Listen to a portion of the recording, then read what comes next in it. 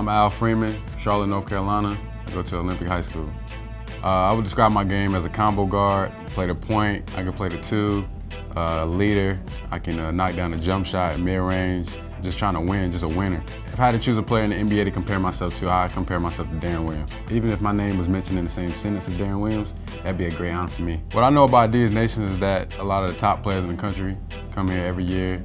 And you know, I'm just honored and I thank God for being here. It can be crazy to see what everybody says about you if you really involve yourself around that. I try my best not to pay attention to that and just still have fun with the game of basketball. I mean, because sometimes it can get hectic, but at the same time, you know, we're 16, 17, 18 years old, and we still got a lot of basketball ahead of us.